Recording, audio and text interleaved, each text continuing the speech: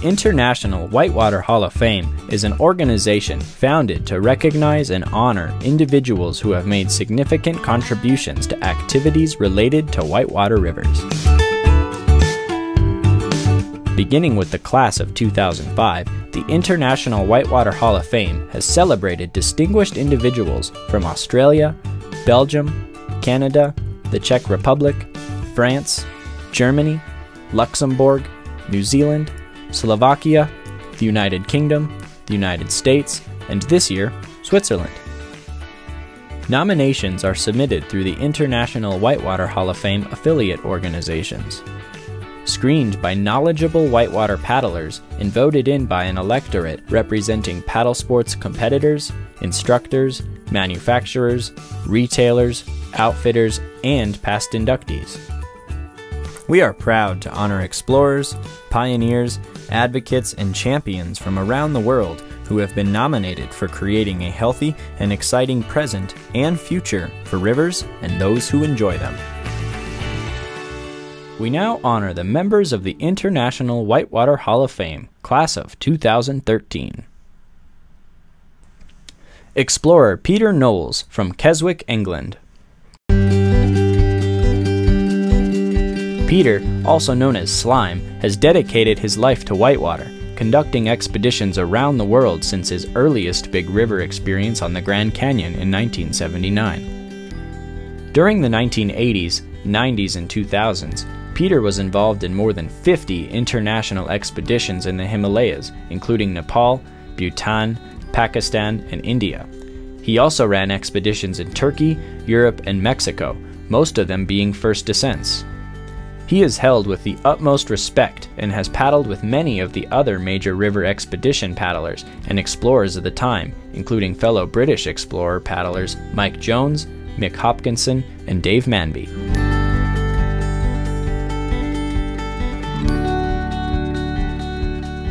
Slime's style does not follow that of the traditional large supported expeditions.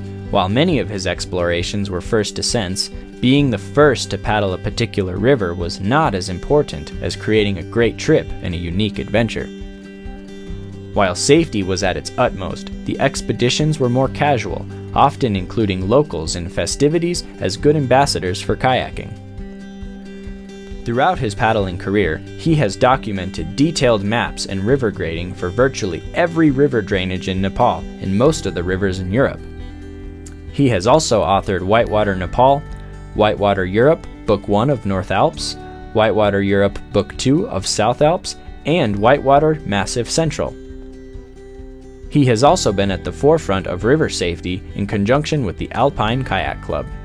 Peter's guidebooks are considered by many as the Bible of river running, and not only filled with essential logistics, maps, and advice about rivers, but also with amusing anecdotes and drawings.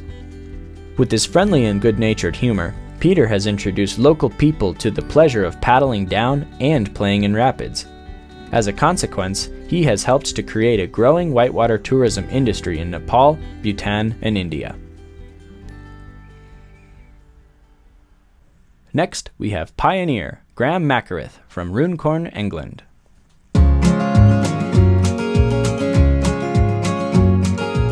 Graham has been a major contributor to the success of whitewater paddle sports as an industry worldwide, involved in designing and building kayaks commercially for more than 40 years.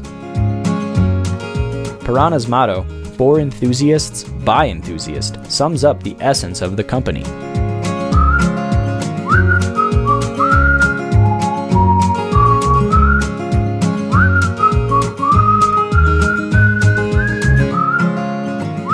Graham paddled at a high level early on, earning a place as a British junior slalom team member in the 1960s. He founded Piranha Kayaks in 1971, shortly before paddling for Great Britain on the sprint team in the 1972 Olympics. From early on, Graham connected with paddlers who were planning trips around the globe down rivers rarely seen or paddled, starting with the first descent of the Dude Kosi in 1976.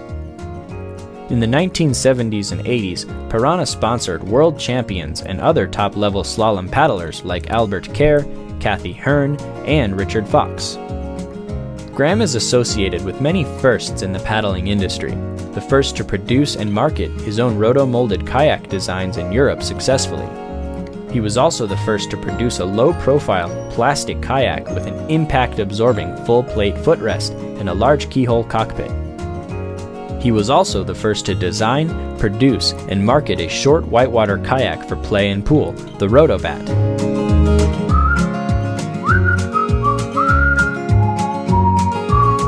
His successful stuntbat and acrobat in the 1990s were accompanied by freestyle world championships earned by Piranha paddlers in 1999 and 2001. In 1996, Graham pioneered the first easily adjustable seats and introduced a system for adjusting thigh grips and the back band adjustments on the thigh grip. In 1997, he introduced the first polyethylene kayak, produced in 3 sizes to suit paddlers of different weights. This kayak was called the Inazone. Through the years, Graham has supported many organizations, festivals, expeditions, first descents, and other paddle sports activities as an ongoing advocate for the sport.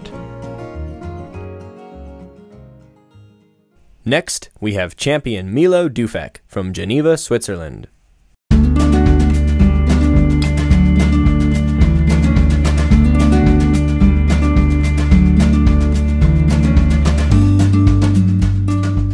Milo Duffek, silver medalist in the 1955 Whitewater Slalom World Championships and a 4th place finisher in 1959, is also paddling's great champion for sportsmanship through international exchange and instruction. He was one of the first paddlists to escape communist Czechoslovakia for the West, setting the platform of international migration that has been woven into the history of paddle sports. Historian Bill Endicott writes, Duffek never won a gold medal. At the Worlds in Merano, Italy, he won something even more precious, his freedom. Duffek's daring defection occurred during the 1953 World Championships in Merano, 5 years after qualifying for the 1948 Olympic Games in the K2 1,000-meter event, but he was prevented from competing by the Communist Party. His trip from Czechoslovakia was heavily guarded. Endicott tells the story he was favored to take first place, but if he had won, he would have been the center of attention. He deliberately missed a gate to throw the race so that the attention would be diverted from him that evening. Milo's guard got drunk in the festivities that followed the competition, and Milo escaped with the help of the Swiss team. He had traded his chance to be world champion for a new life and freedom. From his adopted home in Switzerland, Duffek shared his paddling expertise with fast-growing audiences in many countries, and he was the first racer to teach the application of flat water training techniques to whitewater paddlers.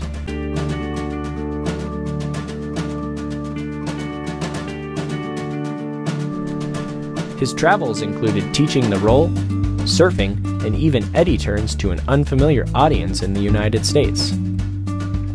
Clinics he taught overseas catalyzed many other centers of whitewater sport, thereby founding a tradition of international exchange that is still central to the paddling community. Worldwide, his turning draw stroke is still often referred to as the Duffek stroke. Finally, we have advocate Ramon Eaton from Bryson City, North Carolina.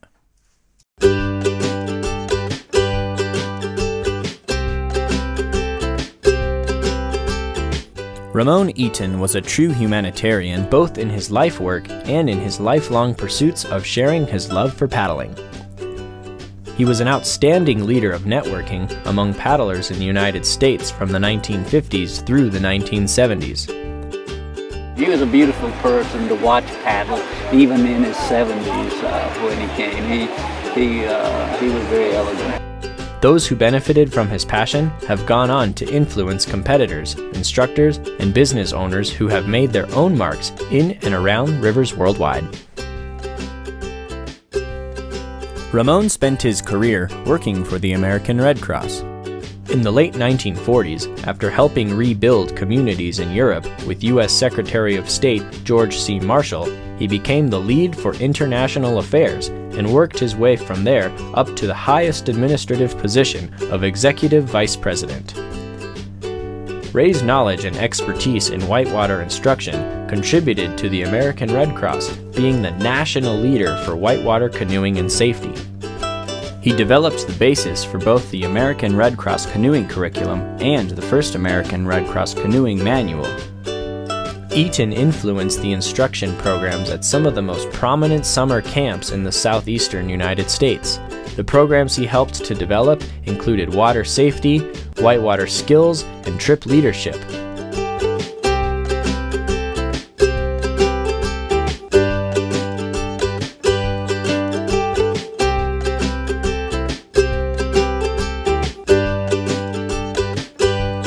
Those camps produced top U.S. whitewater competitors for decades, due in part to Ramon's contributions.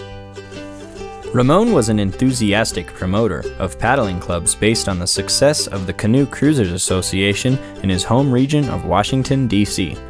He was also a valued friend to the founders of the Nantahala Outdoor Center as an advisor during the formative years as an instructor and later on as its elder statesman. If you ever feel like you are fighting the current, you are probably doing something wrong. You can almost always find a way to get the current to do the work for you. Work with, not against, not only on the river, but in life as well. Ramon Eaton, as told by Will Leverett, author of A History of Whitewater Paddling in Western North Carolina. The individuals who have been honored here chose not only to respect the renegades, they chose to excel at living, working, training, and playing with them, expressing their commitment to life through whitewater. We should all be so lucky as to know their passion and peek through their lens. Help celebrate these individuals as well as their fellow International Whitewater Hall of Fame inductees by congratulating those you may meet and nominating others you feel deserve a similar place of honor. We now take time to congratulate the past International Whitewater Hall of Fame members.